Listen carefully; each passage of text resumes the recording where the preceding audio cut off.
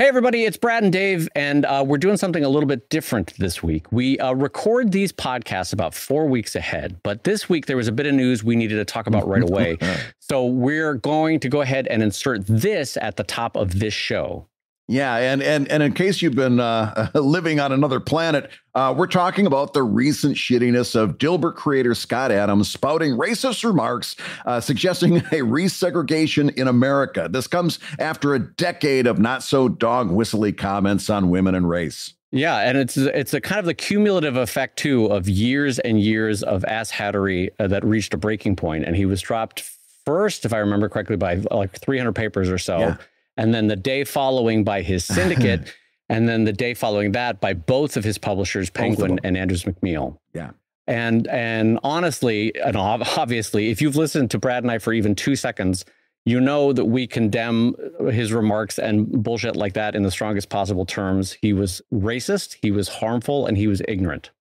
But honestly, to spend any further time talking about this guy is basically giving him what he wants. He wants this attention. He wants us to talk about us. And honestly, Dave and I talked about this before the show. We don't want to do that. We don't want to give this guy any more attention than he's already getting. We'd rather talk to the young cartoonists who might be listening to the show, who maybe thinks that Adams represents the comics community. That's what we want to talk about. Yeah.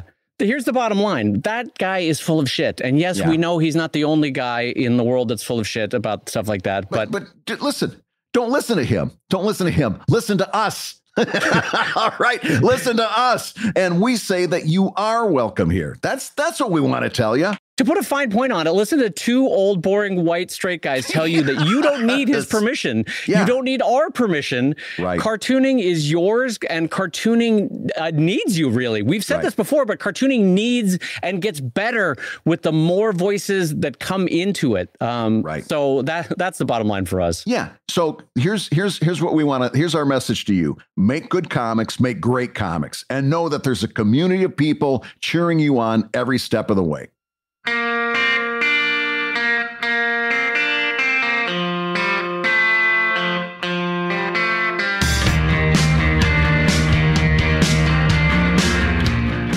Well, Dave, I screwed up again. Okay. My wife's birthday was last weekend, and we've kind of in the past kind of avoided buying little tchotchkes and stuff like that. But I thought this year it might be kind of fun to get a couple things and open them up. Sure. And so we surprised her with a homemade cake, and the kids actually went out on their own volition and got a couple things. And so I got a couple things. She's been working in a home office ever since COVID. And it sounds like they're going to stay with the home office at the place she works. And so I got her some stuff to kind of spruce up the little corner of the living room she works in. One of the things I got her, Dave, was something that it's supposed to make dancing rainbows all over the room. Okay. It's got this little crystal on it that hangs from a pendulum. And it's got a bunch of gears inside. It's clear plastic so you can see the gears work. And a solar panel. The ideal is you put it with the suction cup up on the window. The sun hits the solar panel, makes the little pendulum spin, and the crystals catch the light and send little dancing rainbows all around the room. Oh, that's nice.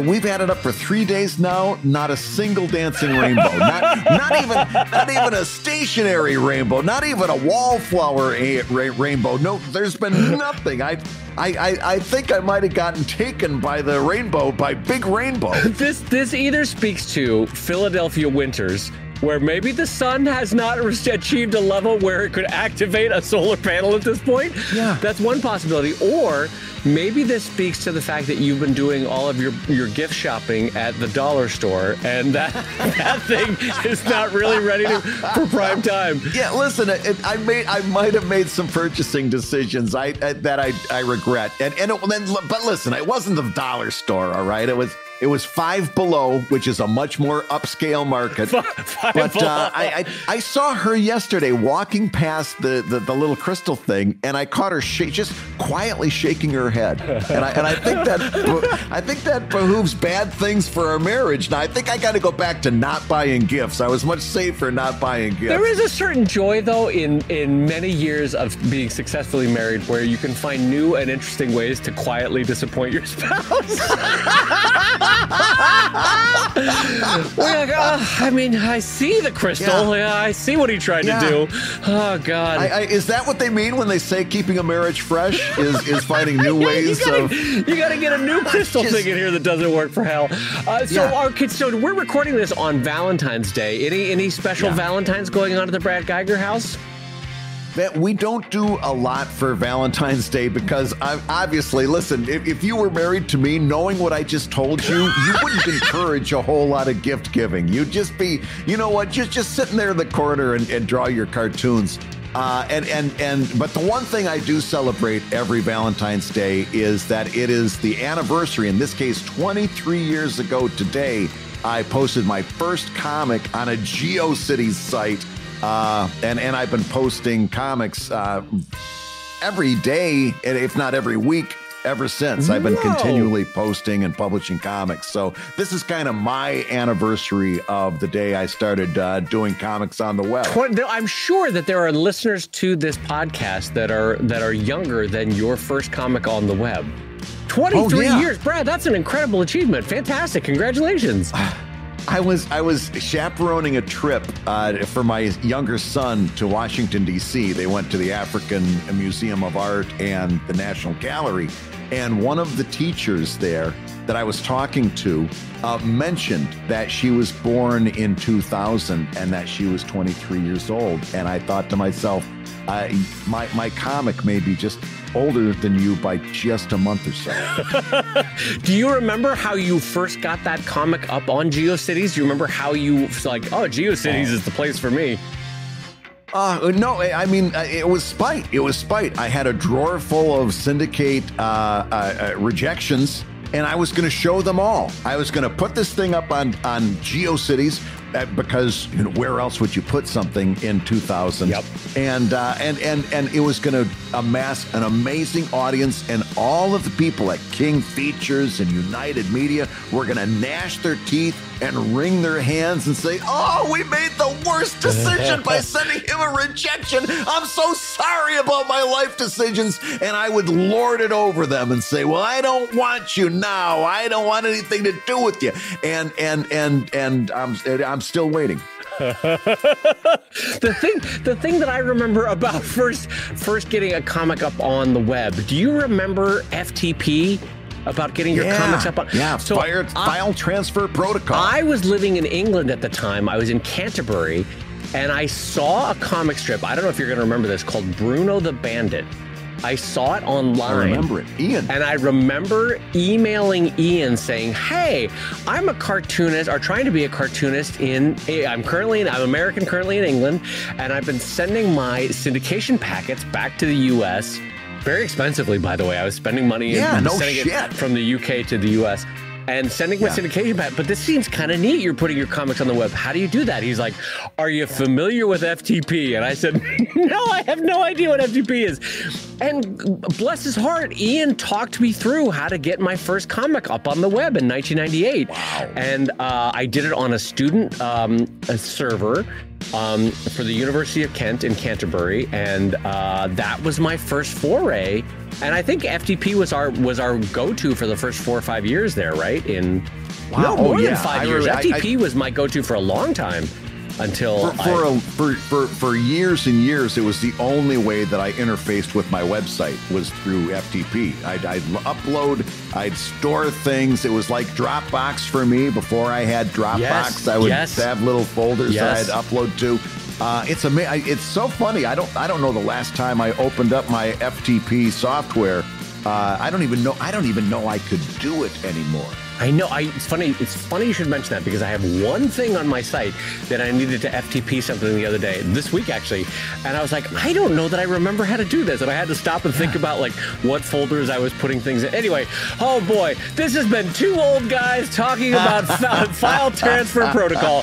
And on that note, I want to say hello, everybody, and welcome to ComicLab, the show about romance and making comics. And making a living from comics. I'm Brad Geiger, the author of the Webcomics Handbook and the creator of Evil Inc. And I'm his friend Dave Kellett, congratulating Brad Geiger on 23 years. I'm the cartoonist of Drive and Sheldon and co-director of Stripped. And this week's hour of comics advice is made possible by your support at patreon.com/comiclab. So Dave, let's talk comics. Let's talk comics, my friend. And just a reminder to everyone listening, you could be watching us live right now at the live Gab level. We are streaming the show live every week for the folks over at patreon.com/comiclab. And there's a concurrent chat going on right next to it. And we answer questions before, during, and after the show. So you can join us. I'm waving to the folks now. And Bradley, what do we got for everybody for this week? Well, before we get into that, I do want to say, because I've been thinking a lot about this in terms of 23 years. There's two things that I've learned over 23 years of doing this that are significant. Okay. The first one really is it's easy to be in the right place at the right time if you just never leave. Yes, right? that's true. Just yes. always hanging around, Yes. it's a lot easier to be in the right place at the right time. And that's happened for me several times over the last 23 years. And the other one is this, and all you've got to do, I've got this, the first comic I ever posted, I've got it. I've got a post about my anniversary on my website. It's on all of my social media. I always post that first comic on times like this, and it's not good. It's very much not good. It's even a little bit bad. This 23 years is absolute proof that it's very difficult to get worse at something that you do every day. Right. Yes. If you look at my stuff today, and if you look at that first comic that I posted on February 14th, 2000, I got much better. I got much better. And it's kind of reassuring to look at that and say, you know what? You can get better at something if you keep at it and you keep practicing and you keep trying to improve. You can get better at some of this stuff. And if you're wondering if that's the truth, just look at how terrible that first comic that I posted was. Well, and sometimes joy gets undersold in this process, and there's joy in looking at your first comic and looking at where you are now. And seeing the sort of flowering of talent and hard work and stick-to-itiveness coming out in joy-filled art that knows what it is and knows what it's doing and knows how to put down a line. And I think 23 years is to be celebrated. So good on you, my friend. It is. Yeah. But like Brad said, there is no fault, shame, or hurt in Brad having started with an imperfect first step, because it's not about that first step. It's about the 10,000 that he's taken since then.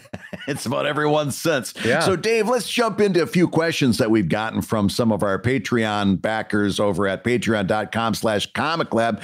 First one is about thumbnailing. Here's a topic that we haven't talked about too much. This comes over from Make Kong, who says, "Dear Ink Shamans, what would you suggest as tips for thumbnailing and pacing when designing the comic book page?" So, Dave, let's talk about thumbnailing, something that I don't think we've talked about a whole lot in the past. No, I don't know that we have. And I'll talk about this in that I do two very different processes for Sheldon and for Drive. For Sheldon, it's traditional art, ink on paper. For Drive, it is purely digital. And I've done over 5,000 Sheldons at this point, and I don't remember, but let's just say I'm like 600 pages in, 700 pages in on Drive. I don't remember. So, okay, 5,700 comics, right? Only, Brad, only in like the last 2 years, and only sparingly have I started thumbnailing, and only if the page is particularly tricky and I really have to think about it. And so I want to say that I'm now 25 years into this career, as we were just gotten done talking. And only recently have I had you know what might be nice is maybe thumbnailing once in a while. That maybe is a good idea. Maybe I should do it once in a while. So that's the dirty little secret about thumbnailing is, by the way, I'm exactly the same way. And I got to be honest with you, everybody I talk to when I talk about thumbnailing, they're like, oh yeah, I absolutely agree. You should absolutely thumbnail before you start working on your comic. Thumbnailing is a crucial part of it. And I go, do you do it? And they go, oh, me? No, I thumbnail. I do that on the fly. It's like I don't know. It's like eating right. Everybody is like agrees that it's very, very important to eat right to be healthy. Very few people actually do it. Right. Yeah. Thumbnailing is the same thing. So here's the irony of this topic on ComicLab. We're going to talk to you about thumbnailing, knowing full well that you should do it and you probably won't. And knowing full well that when I sit down over there to do my next comic, I'm probably going to be thumbnailing on the fly. Yeah. And a lot of my process has become kind of a it's made it a lot easier to thumbnail on the fly. In other words, I'm using a lot of Clip Studio's 3D modeling to set up. So I can do a very quick shift of the room. I can make worm's eye. I can do bird's eye. I can go to the left. I can spin to the right. I can get a whole bunch of compositions in front of my eyes very, very quickly and decide which one is best. And I can put them all on the same page and make adjustments to see how that page shapes together very, very quickly, and then start doing my penciling, which is a form of thumbnailing. But if you're not doing that, and particularly if you're just starting your journey, if you're at the beginning of your 23 or your 25 years, you really should be taking some time to thumbnail. And so we're going to give you some best practices. We're going to give you some tips for that. And then it's up to you. We just hope that you actually do it after that. Yeah, this is the equivalent of us sitting you down in the dentist chair saying, Hal, you know what you should do? You should floss. You really should floss. God. Yeah, I just went to the dentist. I got a new dentist not so long ago, and it was my first visit. And she sits me in the chair and she goes, Brad, are you flossing regularly? And I said, listen, you and I just met. It's very early for you to put me in a situation where I got to start lying to you already. let's wait until like the second or third visit for me to really start telling you lies. But on the first meeting, let's keep it polite. Yeah, it's just like flossing. Everybody knows that they should floss. Nobody's actually flossing unless they get actually something stuck in their teeth. Then you dust the floss container off and you start flossing, but it really is like that. But just like flossing, you should be doing this. Yeah. So I think, okay, let's talk about some best practices for thumbnailing that I think could be workable for most situations, which is helpful aids when doing thumbnailing are size discrepancy and color discrepancy in the way you are doing quick thumbnailing versus the way you will be doing your final inks, whether it's actually in ink or whether it's in digital. One of the reasons why pencil thumbnailing works so quickly is that mentally you know that the carbon of a pencil is disposable. It's like it could be gotten rid of in a second with an eraser, right? Yep. And so it allows for a certain freedom. And there's also a freedom because it is a different color. It's lighter. It's not as permanent as that ink that's eventually going to go on the page. So I often advise people that are working digital to set your color as a very different color than the ink that you're eventually going to use. So if you're inking in black ink, for your line work, then you're going to set in a light blue or a light red. And then I would further allow your eye to have a sense of impermanence by making the transparency on that thumbnailing layer like 30%, 20%, something that feels like a wisp of willow that you can get rid of at will if you need to, that it's not permanent, it's not important. It kind of reinforces for your mind that this too shall pass. Don't focus on the nose of this character, just get the basic shape of the character down, just get the action, just get the motion down. And so I think that can help. Brad, first ones from you. What do you think? I would even encourage you to do thumbnailing in an analog sense. In other words, I don't know that I would even encourage you to do digital thumbnailing in that. I would much rather see you get like a book or a pad of graph paper, right? So it's got the little lines there for you, the little cubes for you to work inside.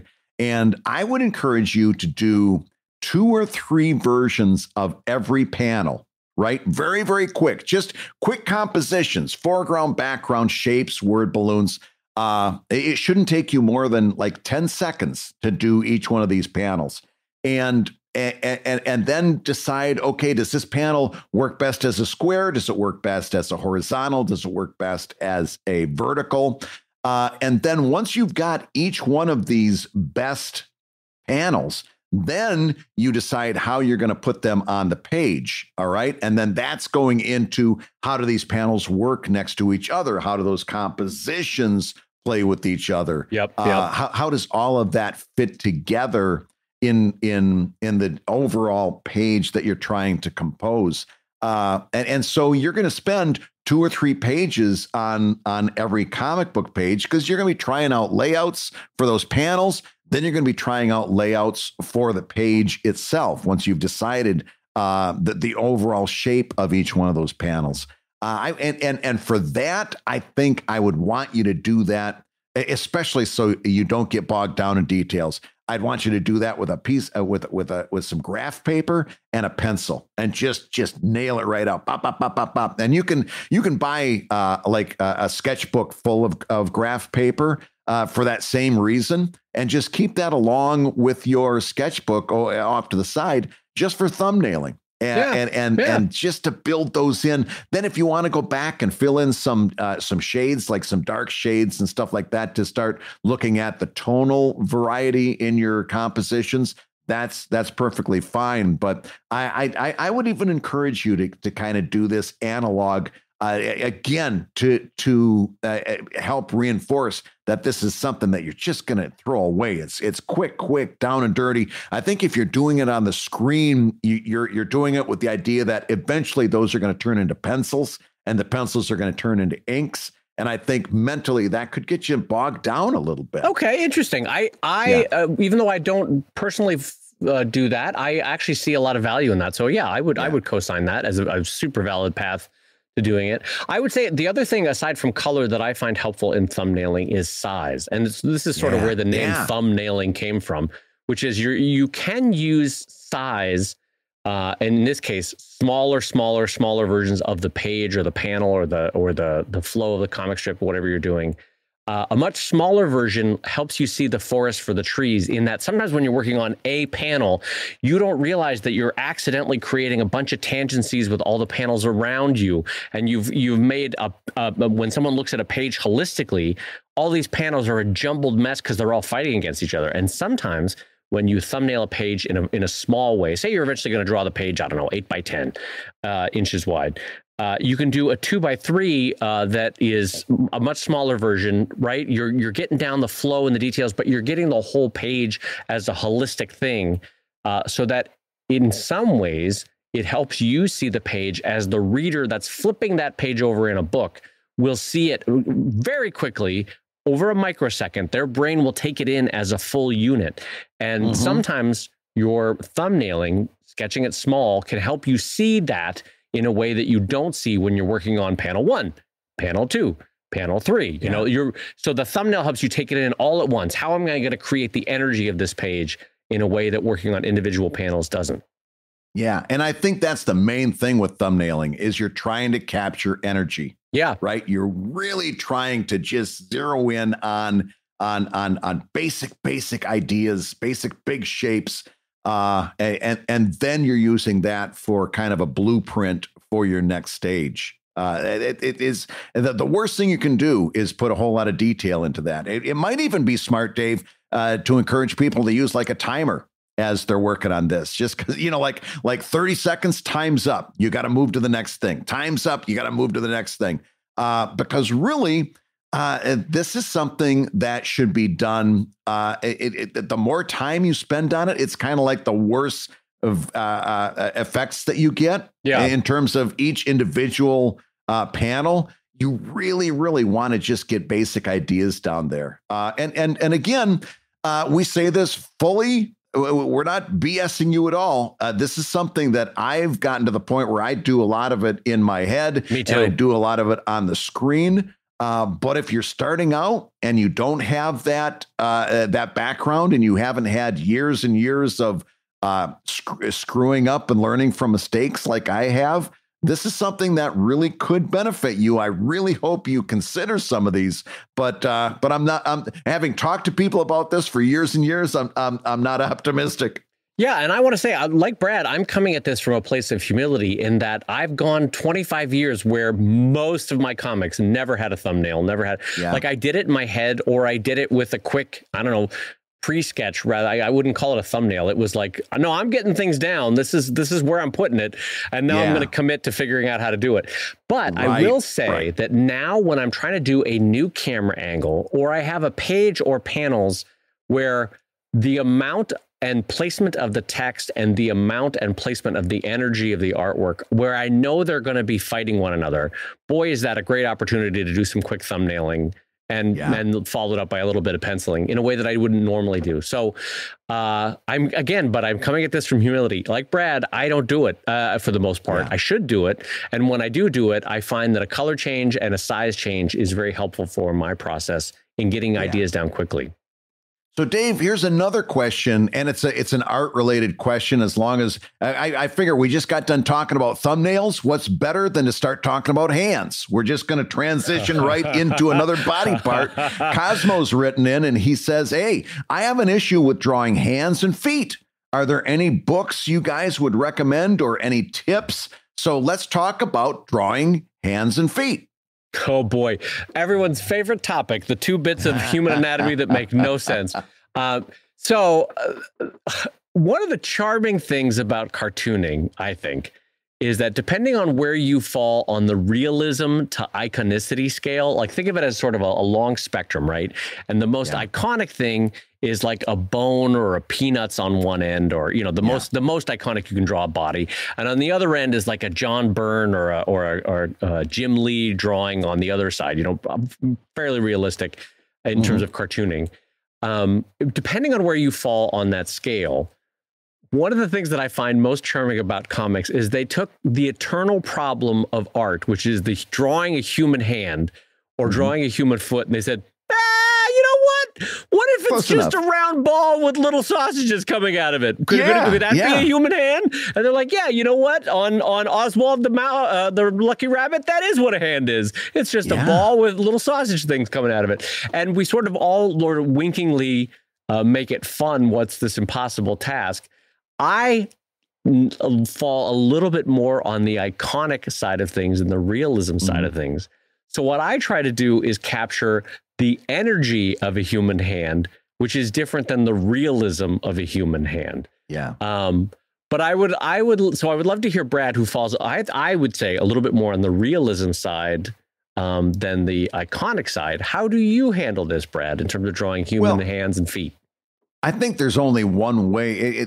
If you find that your art is a little bit more towards the realistic side, and you're like, yep, you can't get away with doing that style that became very popular, like in the 1970s with Wizard of Id and Ziggy, where they would just draw a hand and then do loop, loop, loop, loop, and you're done. You know, it was they didn't care. It was, again, more about capturing the energy than the essence.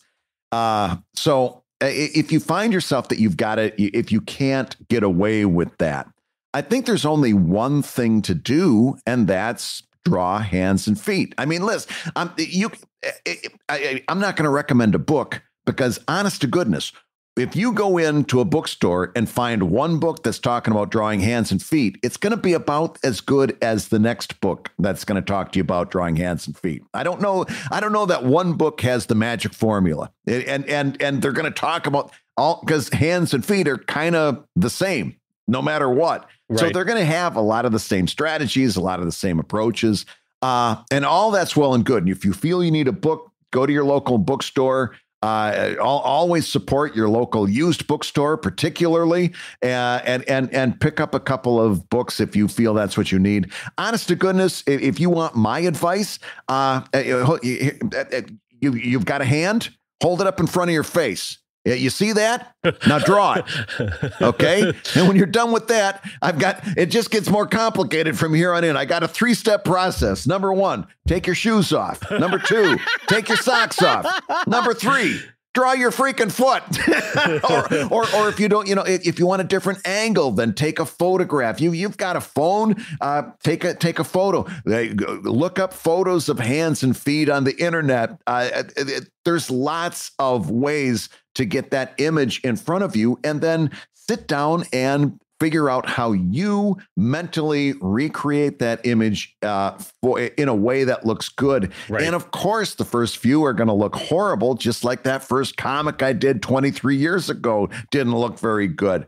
The only way for you to get better at it, whether you do it my way or whether you read a book about it, or you do some other mumbo jumbo, the only way you're going to get better is to practice. Yeah. I think like Brad said, looking at your hand and staring at the mechanics of how the thumb is working in opposition from the fingers, how the muscles are pulling a finger forward, right? That's one of the reasons why, in the classic Renaissance days, Da Vinci and Michelangelo used to take part in medical, what do you call it, Brad, where they slice open a body? Like they were going through autopsies and going into they'd find a body that got to probably from a poorhouse, then they'd slice it open, and they would basically try to figure out how is the muscles across your palm pulling the middle finger towards you, or how are the muscles from the base of the thumb pulling it towards the pinky, right? And so what I do with cartooning is, if you're drawing a human smile, you're basically drawing the action of the muscles up around your ears, pulling your muscles across your cheek to create that sort of upward curve, right? And so in that spectrum that I talked about with realism and iconicity, find the 1 or 2 key muscles that move a human hand around to try to get the gesture that you're getting, and work from that point as a starting. It's not going to be Renaissance levels of art, but it at least gives you an initial good thrust of try to figure out which way the muscles are the main muscles are pulling, and how that opposition, how that force creates a pleasing shape in cartoon realism rather than realism. Yeah.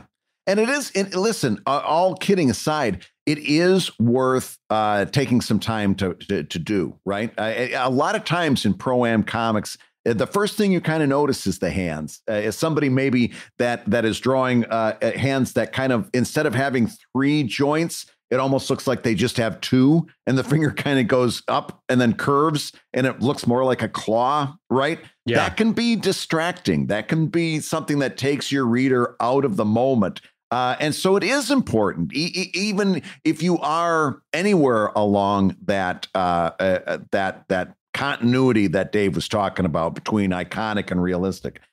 It is worthwhile taking a little bit of time to draw hands and to fill a sketchbook up with hands at different angles with different gestures. It really is going to improve your work, and it's going to make you more confident as an artist. So it's something that very much, no matter which one of these systems you use, it's worth a little bit of time improving, because it's just going to up your game even more along the way. Yeah, and it's one of those rising tides that if you're getting better at drawing hands, you're getting better at drawing in general. So like you're understanding better the mechanics of life and how fabric flows across a pressure point, or how a seat cushion works when a butt hits it and presses it down, kind of thing.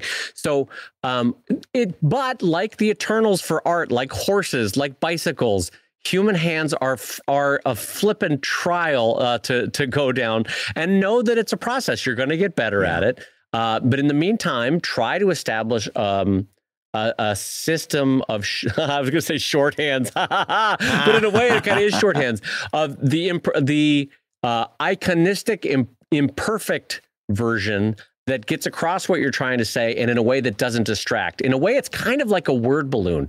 You want it to have just enough there to get the message across without distracting and pulling attention. That's your goal with hands for the first 5 to 10 years. Is just like, just don't draw attention to them. You know, like get out the basic information and get out, you know, that kind of thing.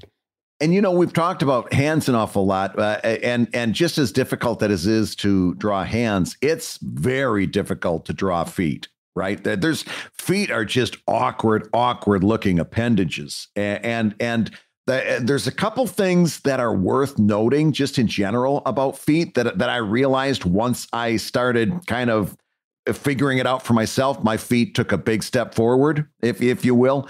Number one, the heel goes a little bit behind the leg, right? So many people, when they draw feet, it's like a right angle. The leg comes down, there's a right angle, and the foot comes out, and that's a foot. Well, the heel juts back a little bit to balance that, right? That's worth taking a little bit of time to notice how that foot attaches to the ankle. That heel's going to come back a little bit. Take a look at the bottom of a foot and how that's structured. You've got kind of two main masses there after the arch of the foot that come into that front padding of the foot. Take a look at how the toes attach to that foot. It's worth taking a little bit of time to do that. And even if you end up going, here's the deal. If you learn to draw a somewhat realistic foot and just take a little bit of time doing it, when you go back and draw that iconistic looking foot, that's very, what we would say, quote unquote, cartoony, a cartoony looking foot. When you've learned the mechanics of that foot and how it works, your iconistic foot is going to look so much better because that's true. Those lines are going to be informed by that study that you did. So it's worth taking time to do. No matter how you do it, I don't care how you do it. The important thing is that you do it. All of these things are going to come down to the same thing, whether you do a book or look at a website or take a look at your own hand.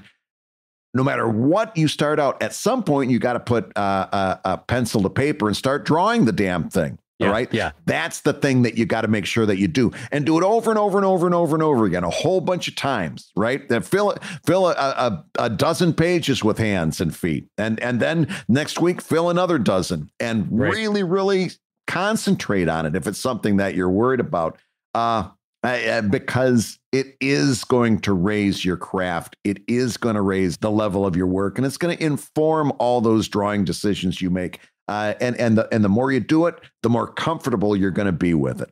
Well, and Brad, you had mentioned 70s comics and the way they drew hands. And one of the most iconic ones for me, 70s comic wise, in terms of the way they drew hands was Ziggy. And you had that Ziggy hanging over your desk, Brad, if I remember, where he talks about human hands. And I wonder for the folks at home, if you could share that Ziggy punchline about human hands that he had over your desk. Yeah, you know, it is funny you mentioned that because it's sitting right here. I'm looking right at it. It's that Ziggy I've got framed right sitting right here. And the punchline is absolutely about hands. And the punchline reads like this. It says, you know, every now and again, somebody needs a helping hand, but you ask yourself, who's missing a hand and who's helping them?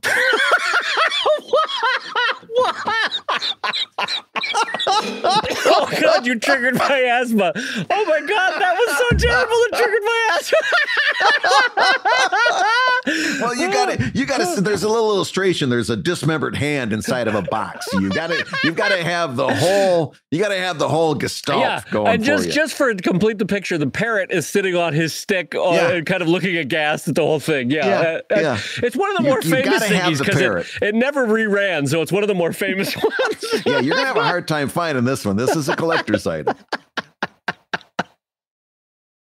Hey, if you're listening while you work, take a minute to stand and stretch. And while you're doing that, we're going to tell you why you should join us on Patreon. When you do, you're going to get hours and hours of podcasts that we've recorded just for backers. And exclusive Patreon posts that go even deeper on ComicLab topics. And access to our exclusive Discord server, which is a thriving community of professional cartoonists. So you can support the show you love and get tons of actionable resources for your own cartooning. And listen, if you can't swing a pledge this month, we get it.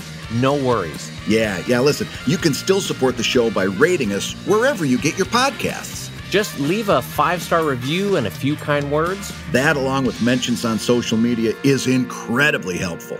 Now, everybody, let's talk comics. Well, Dave, it's time for an update, and today's update is get your taxes done. It's mid-March, and that means we're staring at maybe 4 more weeks to get your taxes done, get your taxes prepped and sent in to the appropriate places. We always recommend here at ComicLab working with an accountant if you have any amount of freelance income that you need to show and pay taxes for. We're not as strong as some of those storefront places that you can go, but we are very encouraging to actually work with a CPA who can sit down and go through your specific items. One general piece of advice, though, that we have to give is for people that, let's say you're doing your taxes and you realize that you're going to owe a little bit of money on April 15th. And maybe, like a lot of us, you just don't have that money sitting around. All right. That's a real world situation that happens to people.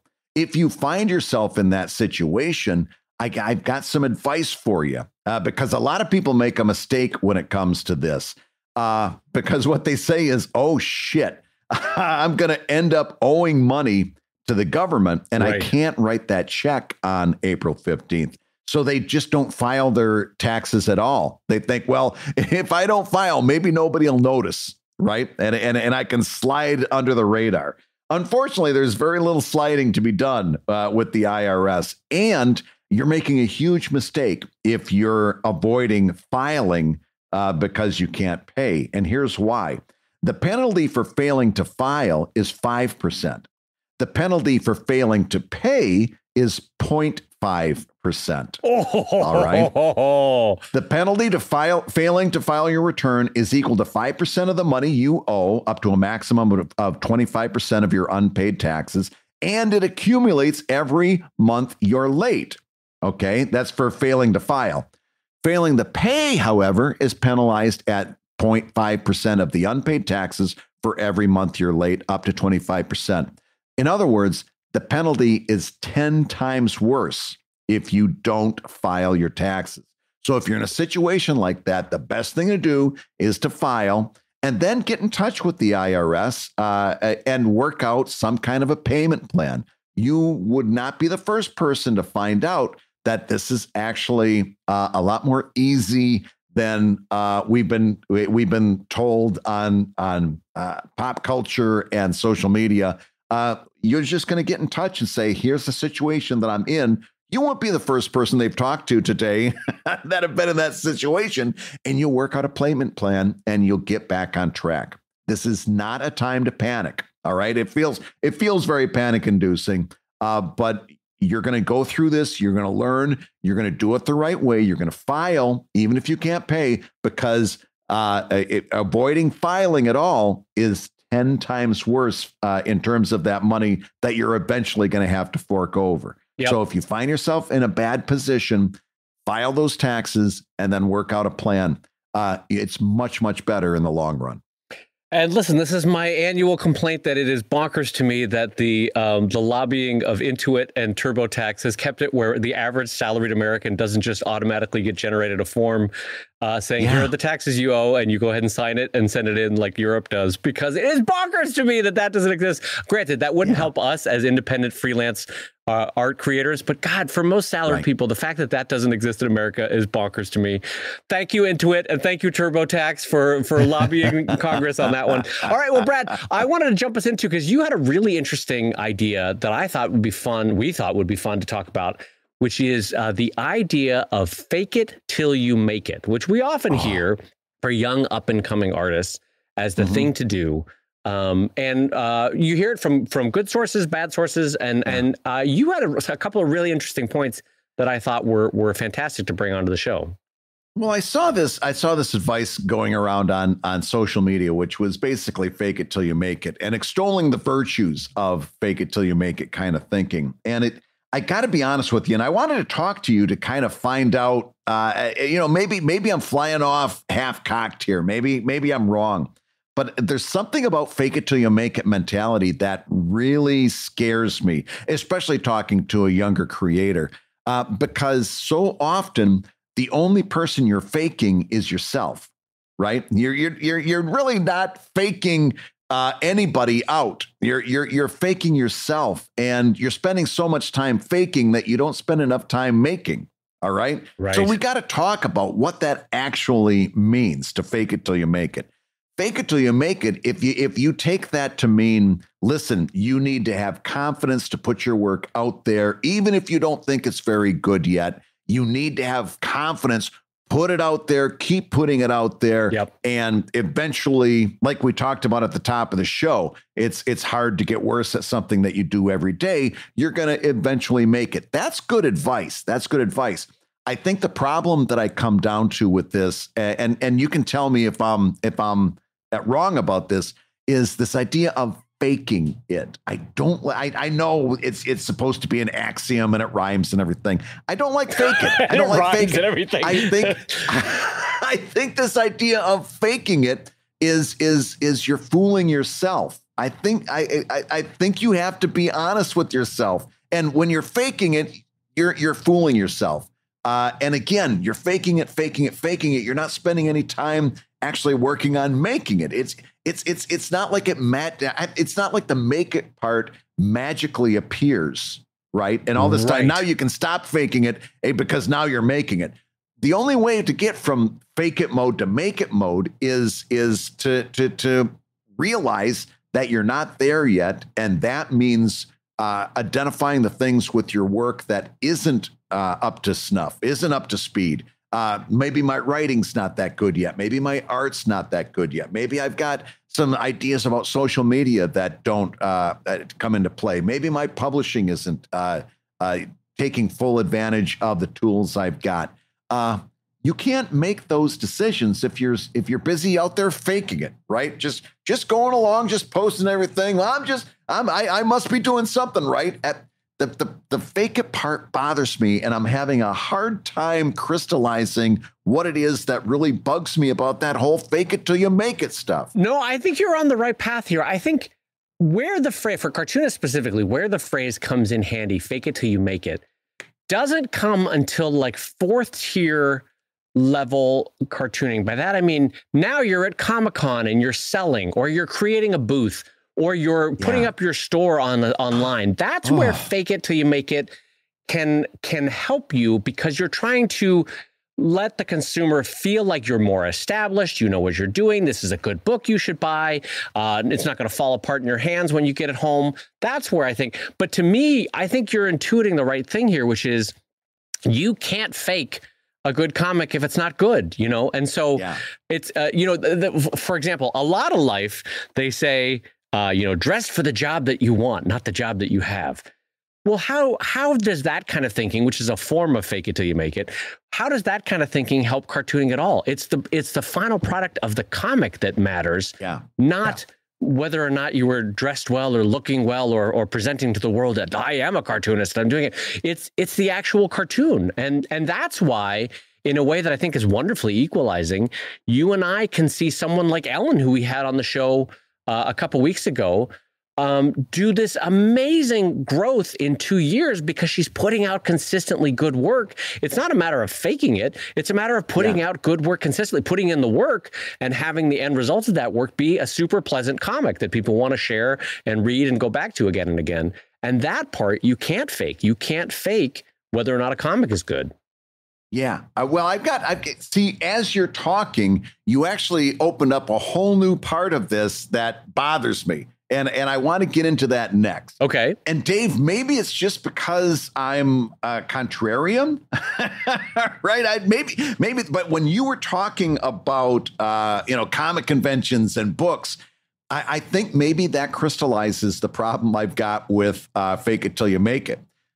So let me see if I can take another run at gathering my thoughts up, because it's one of those things that it just irks me, and I haven't been able to really figure out why. I like fake it till you make it in the sense that to give an artist, particularly somebody who's drawing or a writer who's, feeling their way through finding their voice. I like in that you need to be confident. You need to put your work out there, even though you feel you're not ready yet. I like that aspect of fake it till you make it. So as art advice, as writing advice, I get fake it till you make it, and Sure. I like fake it till you make it. So I guess the problem that I start to see is when you're doing fake it till you make it to make business decisions. And that's where I see people doing comic conventions before they're ready to do a comic convention. They're doing books, print on demand books, before they actually have the market support to do a Kickstarter book, right? It's where you start to use fake it till you make it. And we can go down the line, T-shirts, merchandise, all doing starting. We've talked about this so much, starting your Patreon before you're really ready to start a Patreon. And as a result, making yourself miserable because now you're staring at single digit Patreon backers, right? That is making you feel like a failure.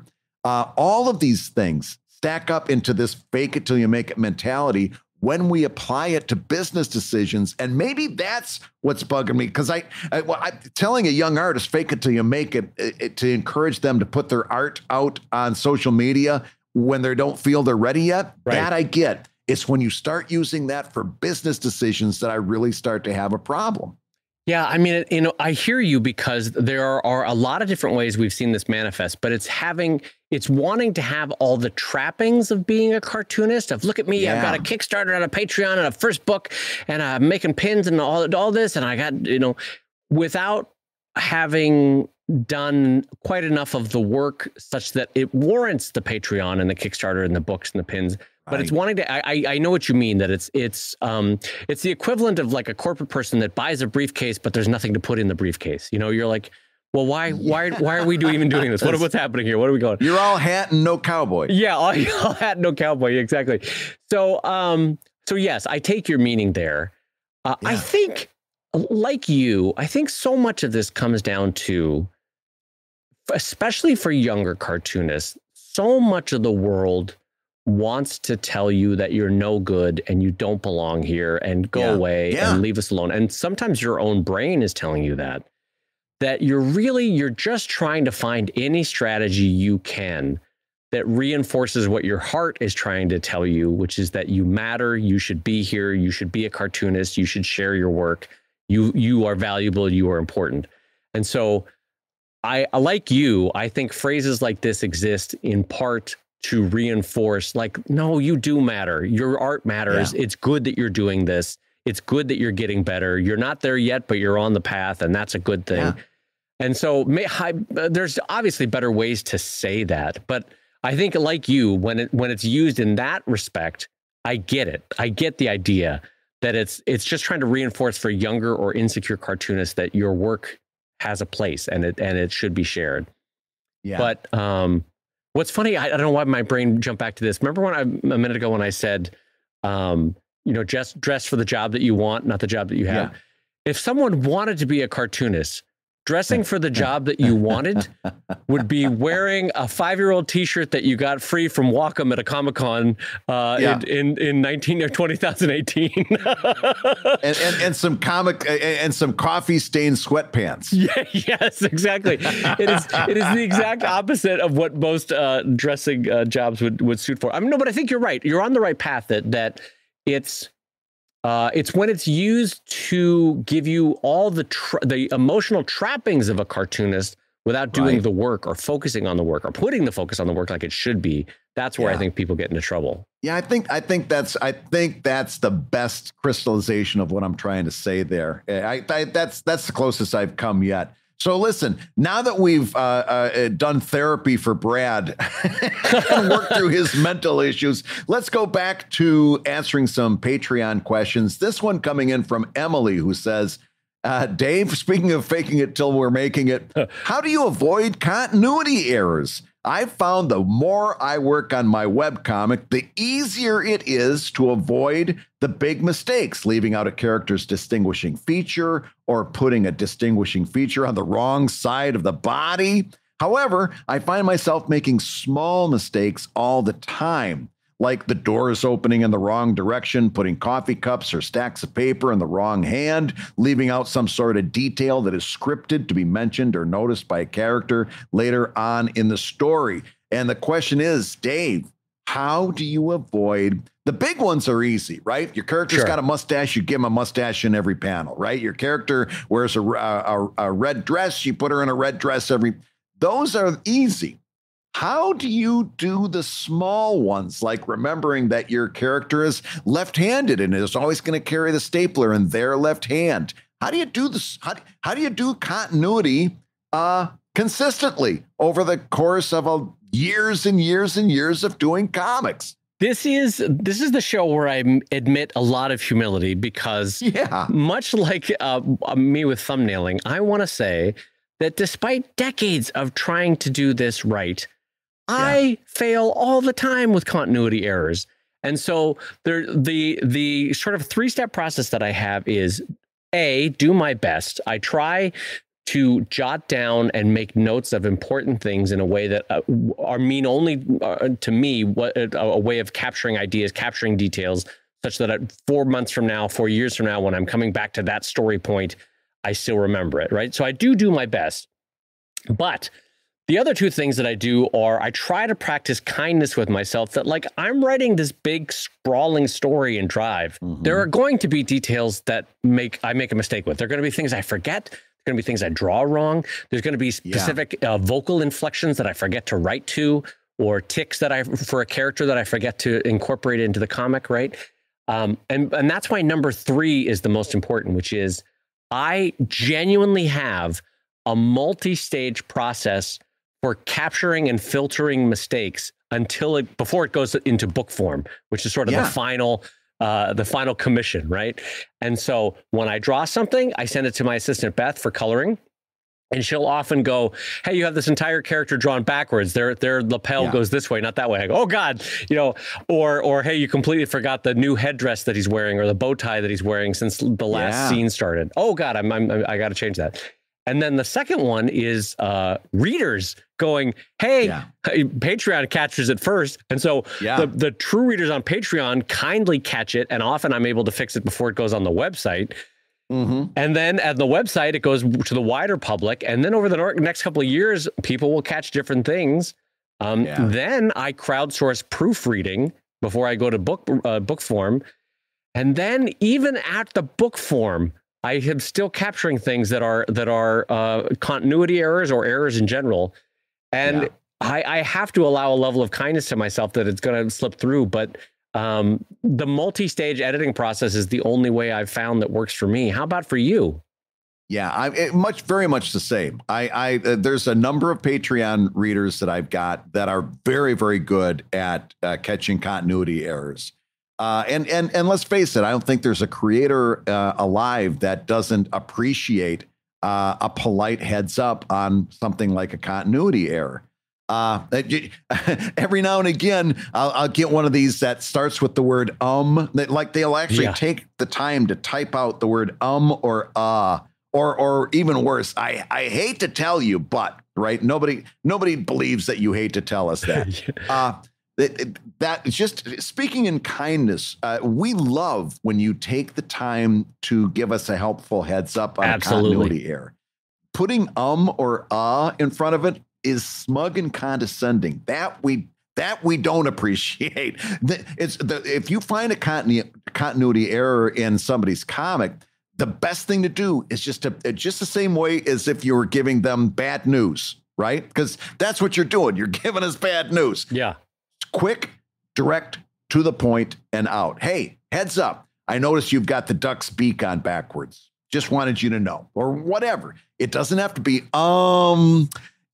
the ducks, or here's one they do all the time, Dave. They'll say, that duck must be walking backwards because his beak is pointing at his butt, or try to make it funny. Looks like the duck had his Wheaties on, but no. Come on. Just listen.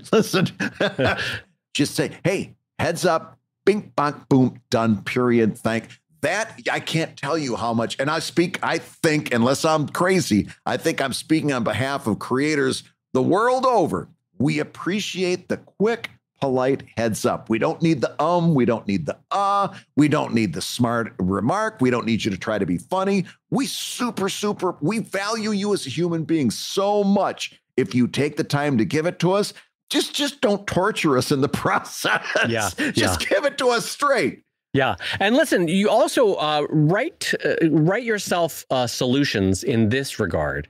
If you find that you are consistently making continuity errors with a certain type of thing in your comic, whether it's a visual continuity error or a factual continuity error in terms of storyline or plot or character back history, find an easy and easily referenceable way around your desk to put up key facts that you know you're going to forget, or know that you're going to, even if it's a checklist saying, hey, before you put this comic out, check these 10 things.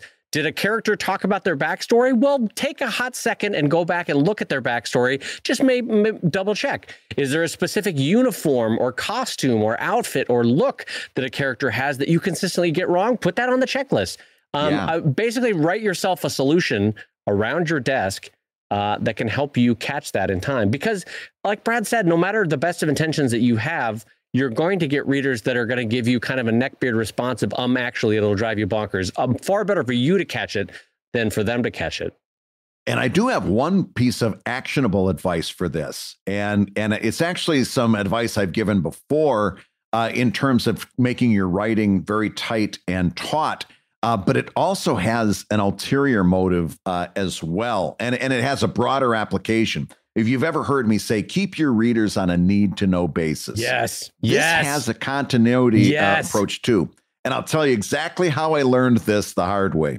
Back in the day, back when I was doing Evil Inc. as a comic strip, and I was self-syndicating to newspapers, I needed a Saturday version of the strip. And I realized from webcomics, if I did plot on Saturday, nobody was reading it because nobody was reading that Saturday strip, right?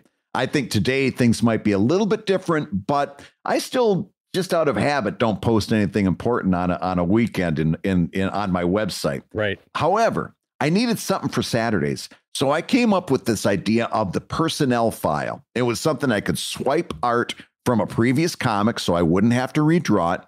And then I would just give you all these facts about this character, when they, how old they are, how much, like I have superheroes and villains. So what their powers were, what their origin story was, how much how strong they were, all of this stuff, how tall, how short, all kinds of facts I put into these personnel files, which eventually some of my readers started to use to torture me with. Because if I said this character loves chocolate ice cream in the personnel file, and then years later they're walking down the road with a cone of pistachio, I'd have somebody saying, I thought they only like chocolate ice cream.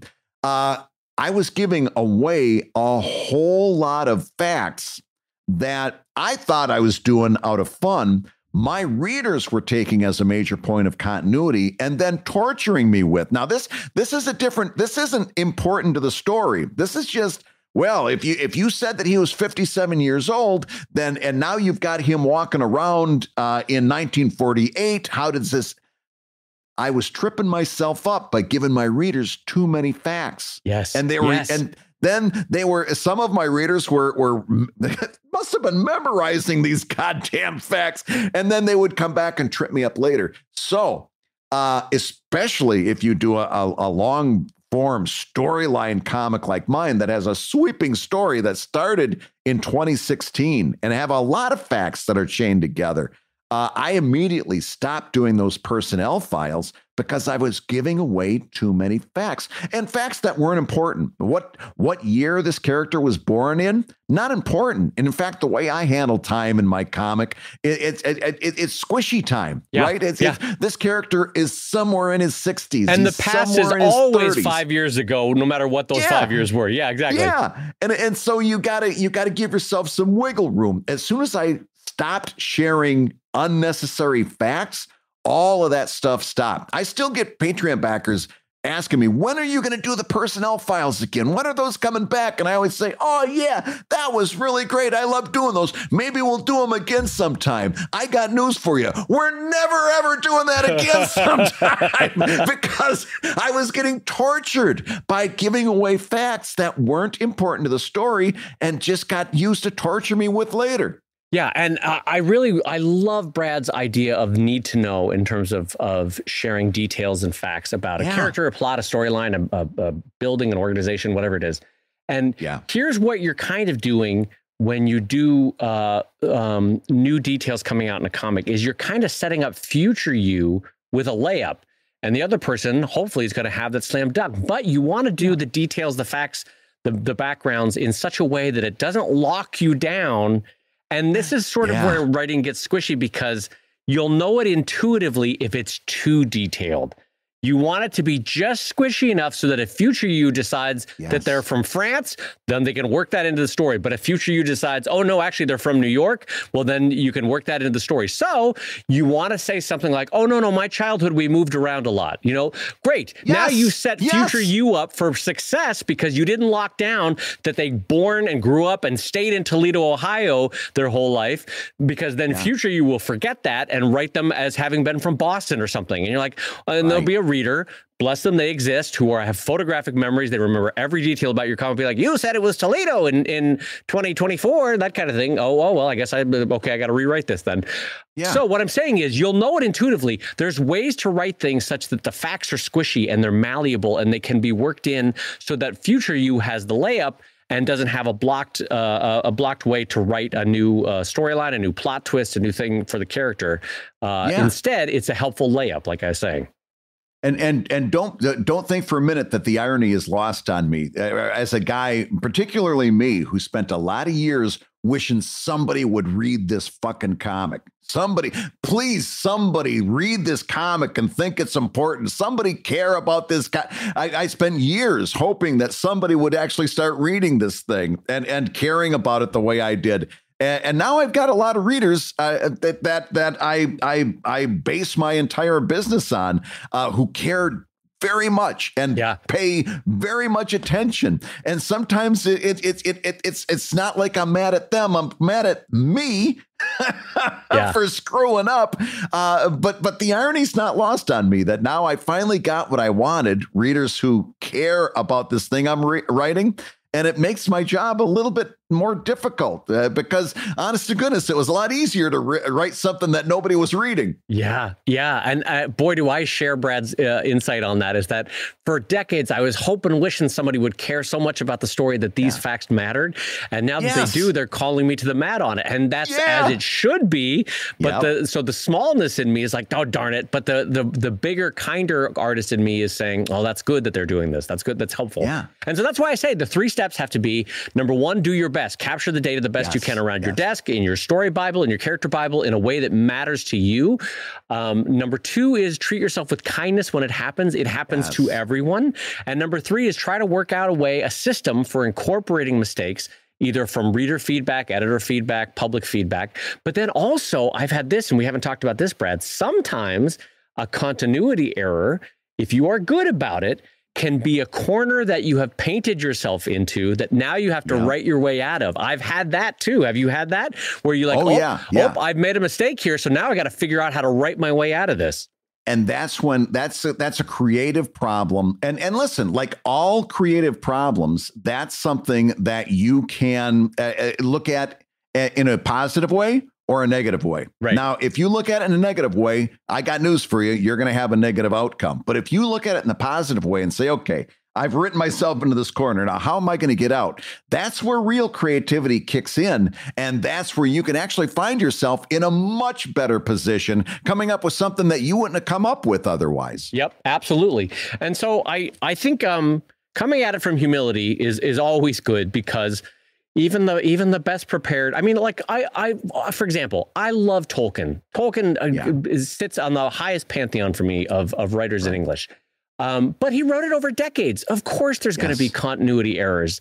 amongst the different species in Lord of the Rings and the kingdoms and the histories. And so even an artist that I think is at the top, there's going to be continuity errors. And so approach it with a certain level of humility. Yeah. And listen, it's with humility that we bring you this show once again every week. We say, hey, listen, we could go on for hours and hours, but our humility prevents us from doing it. We say we got to about an hour. I'm humble enough to say that's enough for this week. And that's when I get to say that you've been listening to Comic Lab, the show about making comics and making a living from comics. Your hosts have been my friend Brad Geiger, who is the living embodiment of the opposite of continuity error. He is sure, he is steadfast, he's like a rock as a friend. He's the editor of webcomics.com and the creator of Evil Inc. at evil-comic.com.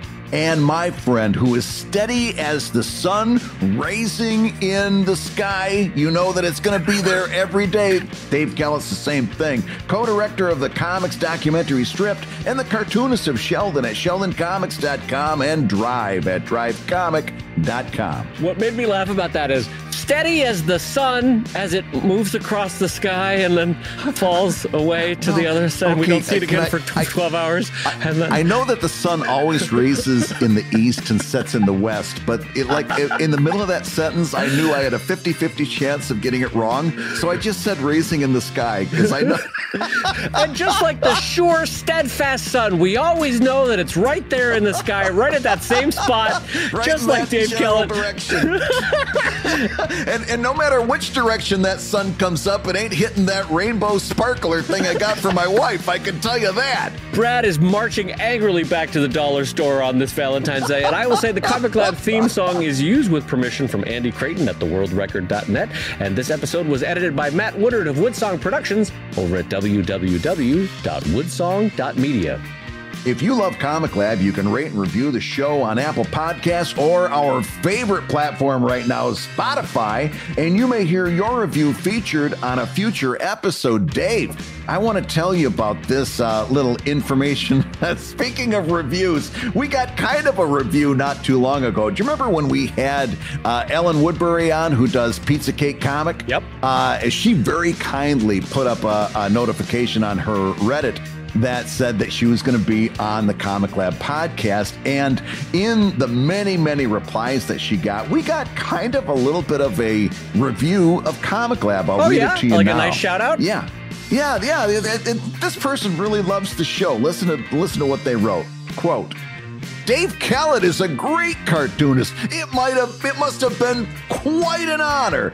Besides Sheldon, he also drew the illustrations and the other work for the documentary Stripped from a year ago.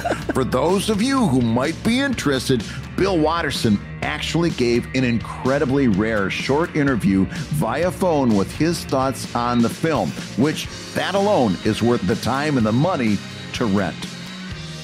This is the review for Comic Lab? That's the whole review.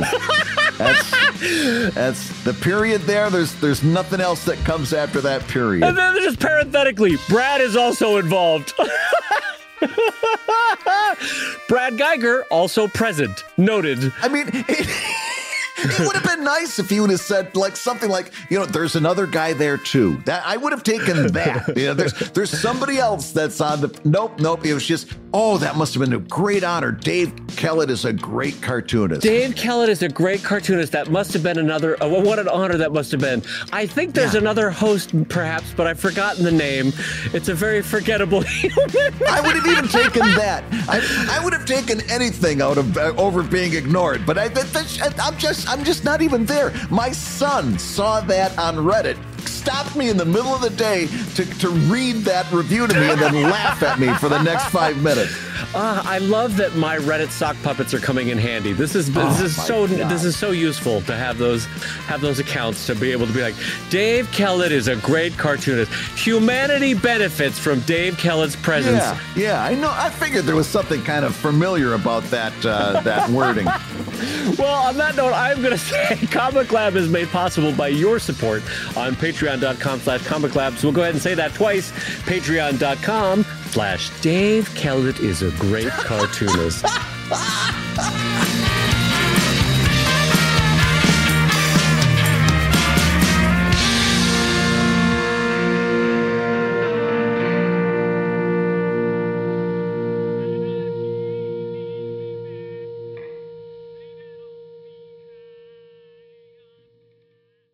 You know, the funny thing, I'm glad that you brought up that Ziggy cartoon that I had posted right over my desk, because if I remember right, Susan McTaggart had a few thoughts on feet. Oh hell! Oh hell! How dare you throw me under the bus at the end of the show? I remember last time I was over there, you had it at her thoughts on feet embroidered on a little pillow that your dog sits on. No, it wasn't so much feet. It was about limbs. I think you were thinking about, because she said, "Friends, hello, Susan McTaggart here, author of the new book, Better You in 40 Days, because 40 days is 40 ways." And okay, so here's the quote, everybody. Friends, Susan McTaggart saying, "What is meant for you in life, friends, it'll find you. Especially if that's the long arm of the law." Friends, Susan McTaggart saying, "Be well and be hell." Be well and be hell. Oh, it fell apart at the end there.